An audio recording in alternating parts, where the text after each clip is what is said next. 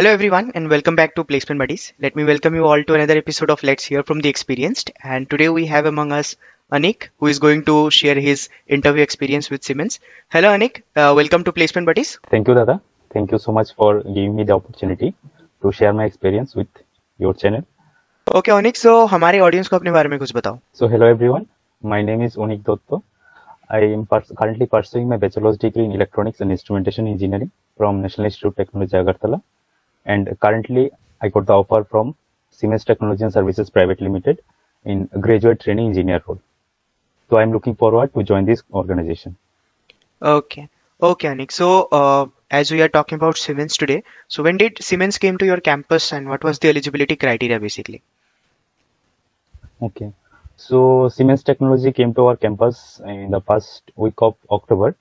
And the eligibility criteria for that was at least 60% in 10th, 12th and graduation. And there was no criteria of backlogs for that. And the company was not having any bond also. All right. So what was the selection procedure? Okay. First of all, students have to appear for the online assessment test, which is basically composed of the aptitude portion as well as technical portion. Right. And it is followed by the personal interview. Personal interview was of 2 rounds. First one is technical interview and second one is the HR interview. Right. So as you mentioned, there was an online test where students had to go through questions from aptitude as well as technical. So can you just give a breakup of the section? Aptitude से कितने questions आए थे and what was the time allotted for this? Okay. So the online assessment test was of 1 hour and 20 minutes. Basically, the students have to answer 90 questions in 80 minutes. Right. And it was composed of 4 sections. First one was psychometric test. In that portion, the students have to answer 25 questions in 5 minutes. And after that, the second and third section was quant, verbal and logical. And the last section was technical question. In that, students have to answer 25 questions in around 20 minutes. All right. So these are the 4 sections of online test. All right. So as you mentioned, there was a psychometric test. So can you just elaborate our viewers, what is the psychometric test? How did you take your preparation for attempting the psychometric test? What type of questions were asked in that? Okay, for psychometric test, they basically try to check your patience and how focused you are in that point of time when you are preparing for the test. So the questions are basically like mirror image, finding the mirror image of an alphabet or a sentence which is given. And something like how many eyes are present in this letter, okay. Or how many eyes are present in a sentence given. So they will be giving options like 20, 21, 22, 23. So carefully you have to count all those letters from that and take the answer. So as many questions you can attempt in that, you will be will be in the higher chance of getting selection. Right. So you meant it was all about observation skills, keeping your patience and answering them with by watching them properly, right? Correct. Yes. Okay. So after the psychometric test, what was the next round you mentioned? Okay. So the second section was composed of the verbal and logical questions. Right. So in that part, there are some questions related to assertion and reasoning.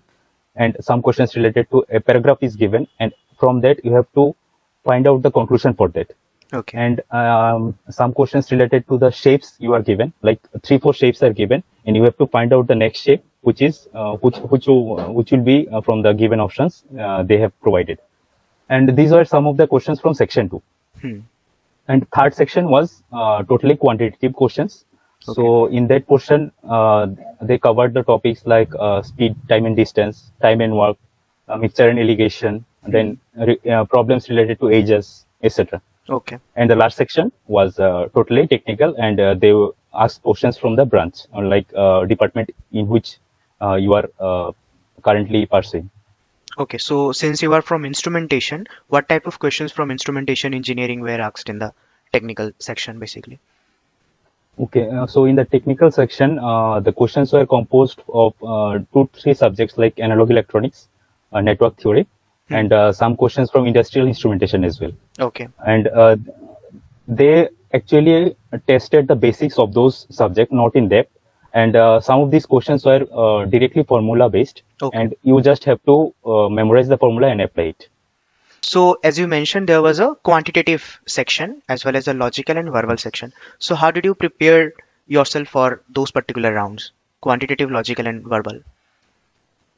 Okay, so for the quantitative, logical, and verbal, that is for whole aptitude section, you can find some of the websites like indiabix.com, then Brainly, then some other websites like examweather.com as well. Okay. So these websites have different questions on different topics. So if you practice those questions, similar type of questions you will face while you will be appearing for exams in the core jobs.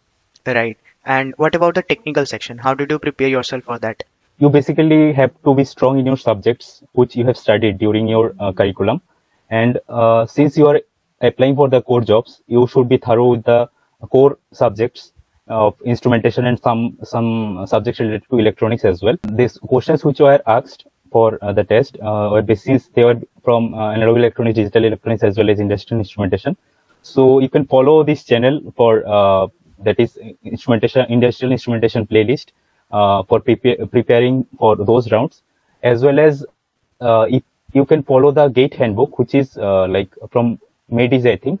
Right. They provide they provide formula based, like in compact form, Okay. all the formulas related to the subject as well as short theories related to that. So if you follow those, you will definitely be able to crack those rounds. Right, Anik. So glad to know that placement buddies का जो lectures है वो like काम आ रहा है बच्चों की test में, right? Definitely. Yeah. So after that, after the online test was conducted, it was the personal interview round, right? So personal interview round में, as you mentioned, the first one was technical and the second one was HR. So share your experience about the technical round. Technical में क्या हुआ? Okay, so the technical round first it started with my basic introduction, and then they started asking questions from the projects and internships I have done during my course curriculum. So they asked questions in depth from each and every project Okay. I have done, and basically they want to judge whether I have done it of my own, or I'm just faking in front of them. Right. So they asked every technical aspect related to that projects, whichever I have mentioned, and some of the questions were from HR part only, and second round was totally HR round. Right. So as you mentioned that they were asking you from your projects in detail. So उनको कैसे पता चला इन projects के बारे में? Did you mention it in your resume? Yes, they will thoroughly check what have you written in your resume, including the bullet points which you have mentioned, Okay. and they will try to dig out the concept behind all those bullet points you have mentioned, Right. so that to know if you are actually acquainted with those technical aspects what you have mentioned in your resume.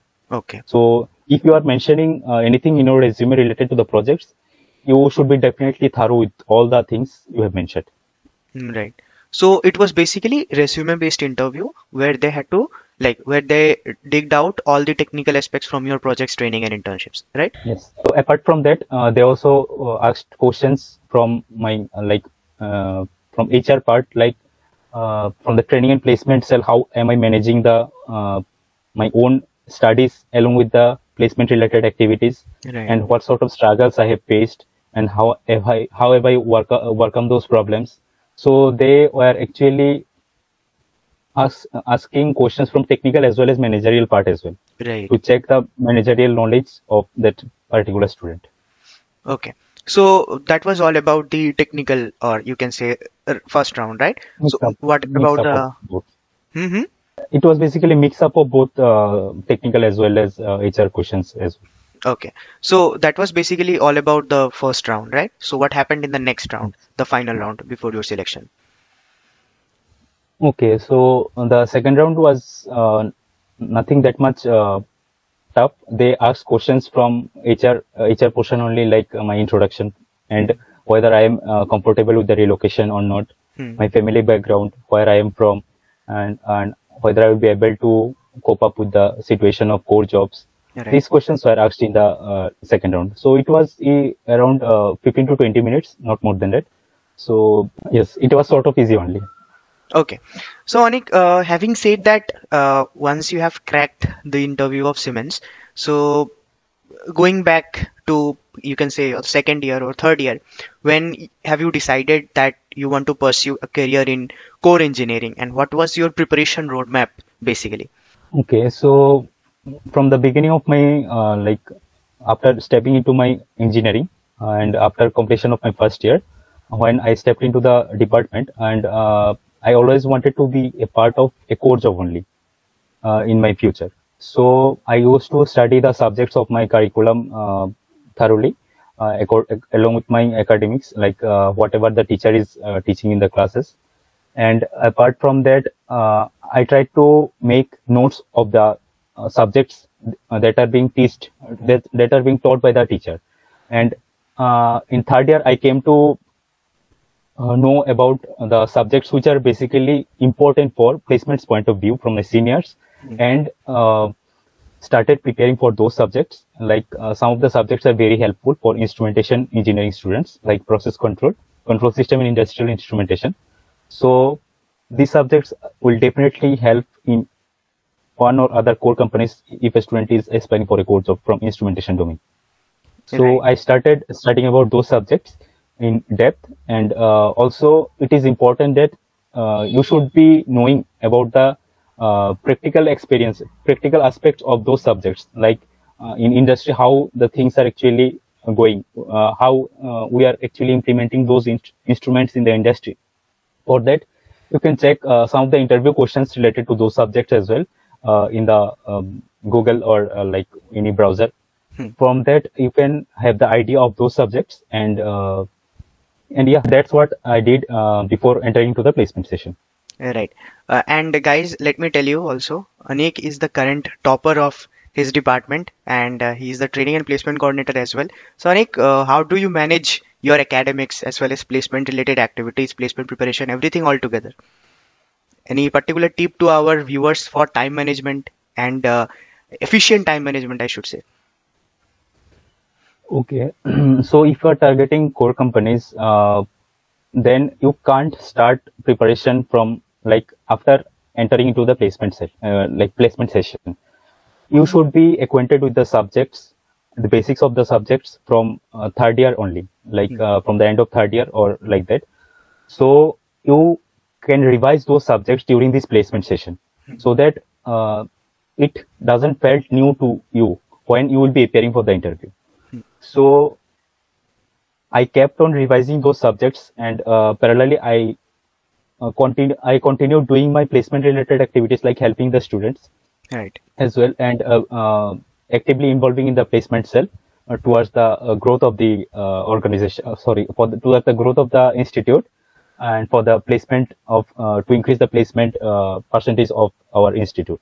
Parallelly, you have to manage your subjects. Like if you are doing your task in a day, you have to find some time for your own Right. to make yourself uh, uh, accustomed with the subjects, so that you don't forget those concepts when Right. you will be appearing for the interview. Right. And looking back to your interview days, if anyone asks you, okay, why did you choose Siemens? What is your reason for that? Like, what makes Siemens a great place to work, according to you? Okay, so Siemens, as we know, that is one of the top multinational company across the world, and it has its domain in different countries, including India as well.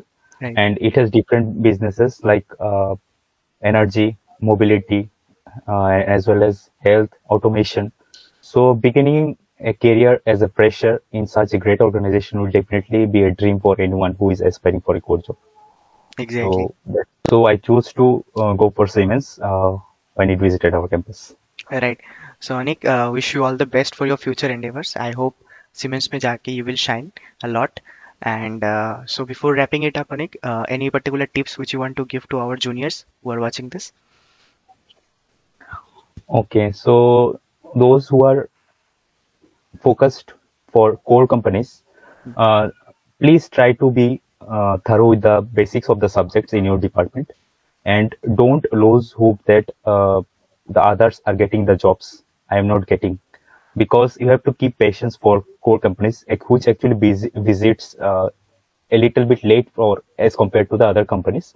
So you should be patient, and you have to apply your best, and the rest is dependent on like your luck as well. Right. So yeah, that's it. Right. So thank you once again, Anik. Thank you for joining Placement Buddies and sharing your interview experience with us. We wish you all the best for your future endeavors. And thank you once again. Stay safe. Thank you so much. Bye.